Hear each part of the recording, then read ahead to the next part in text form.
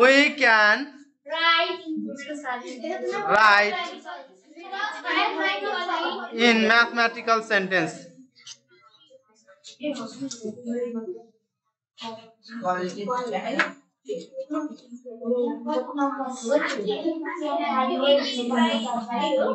We can write mathematical sentence. Mathematical sentence में राख्नु पर्यो गुणन भाग जोड घटाउ के हुन्छ त हैन k is multiplied by 2 k लाई कतिले मल्टिप्लाई गर्ने 2 ले जोड्ने कति 5 ले जोड्दाखेरि यसको सम यो जुन k * 2 + 5 को सम चाहिँ कति आउँछ रे त 20 आउनु अब यसलाई फेरि हामी रिराइट गर्दियौ k * 2 भनेको 2k + 5 = 21 ल अब यसपछि तिमीहरुले सल्भ गर त ल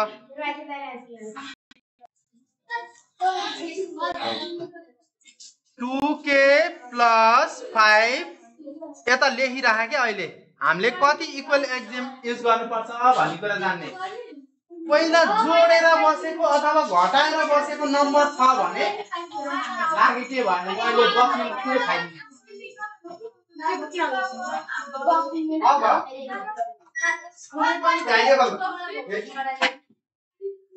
कुनै पनि भ्यारिएबलमा एडिङ गरेर बसेको छ भने के गर्ने सबट्र्याक्टिङ गर्ने सबट्र्याक्टिङ गरेको छ भने एडिङ गर्ने दुवैतिर both side on both side त्यसपछि डिवाइडिङ गर्ने छ भने मल्टिप्लाई गर्ने एकछिन है त्यसलाई बन्द गर्छ यहाँ के छ हेर त यो भ्यारिएबलमा के छ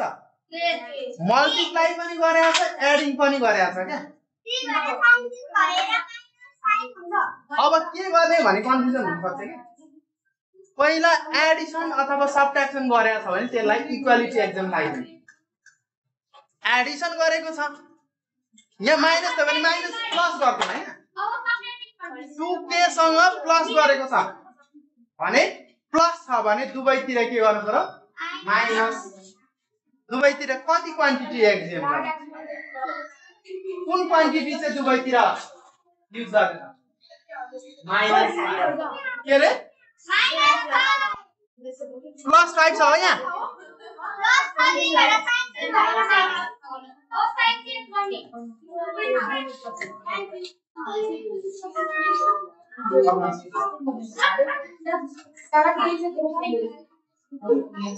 माइनस 5 प्लस 5 छ भने के हुन्छ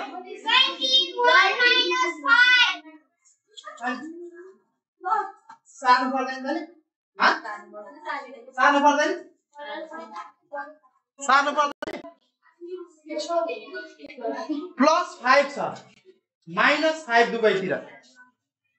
के गर्ने रे यहाँ भन्ने पनि हो नि त भनेपछि बुझिन्छ के लेखेपछि बुझिन्छ लेख्नु परेन के गर्ने दुवैतिर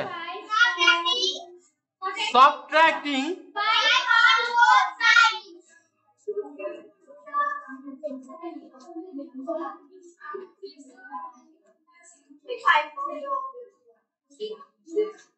सबट्र्याक्टिङ 5 on both side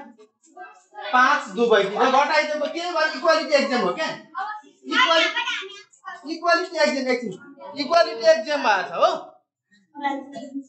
equality exam के गरेछ हामीले -5 दुवैतिर राख्दियौ के यसैले भन्छ इक्वालिटी एक्जाम अब काट्दियौ +5 -5 0 अब बाँकी छ हाम्रो 2k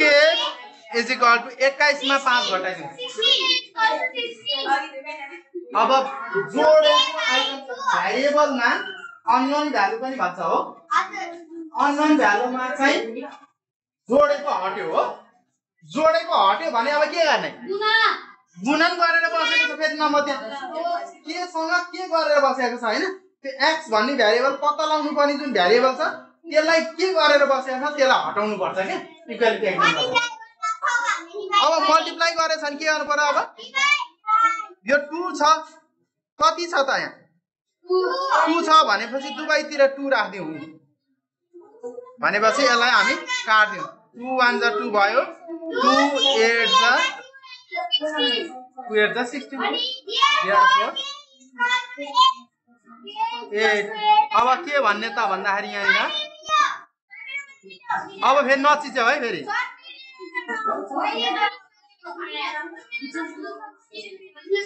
dividing 2 on both sides